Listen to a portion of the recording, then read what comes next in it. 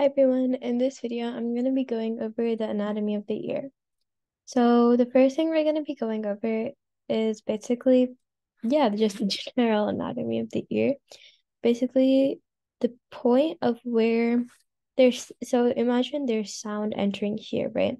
Sound is nothing but vibrations. So this is really important to understand, right?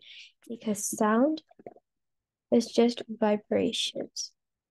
And what our hearing auditory system does is it converts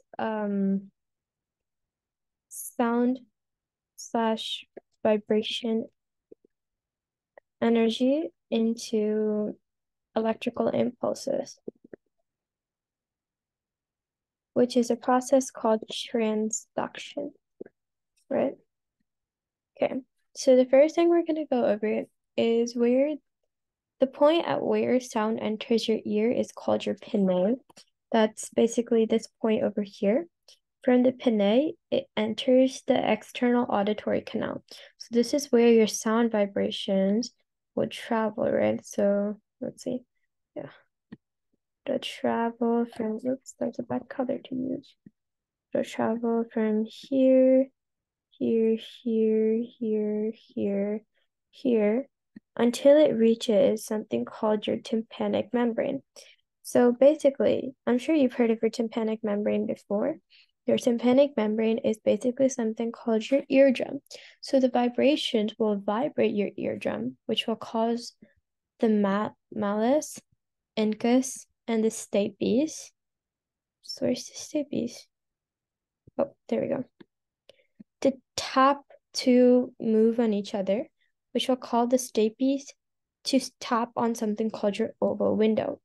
Vibrations from the oval window will cause the hairs in the cochlea to move front and backwards, right? And by moving front and backwards, this will cause the hair cells that are present inside the cochlea, so they look somewhat like this, to move forward and backwards, which opens up small electrical channels, right? So basically, if say this is a standing hair cell and a bent hair cell will basically look something like this whole, oops, that's a really bad diagram.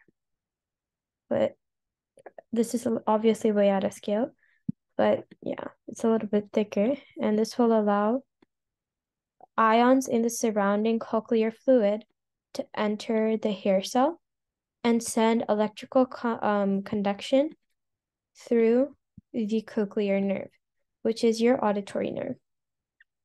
So let's have a quick review, right?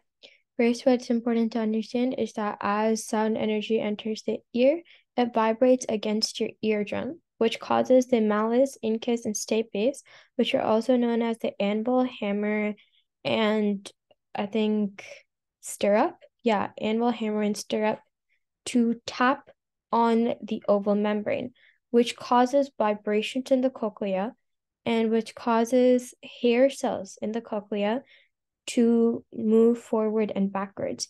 The moving of forwards and backwards will cause small channels in the hair cells to open, allowing ions in the surrounding fluid to enter and create electrical signals which pass through the cochlear nerve.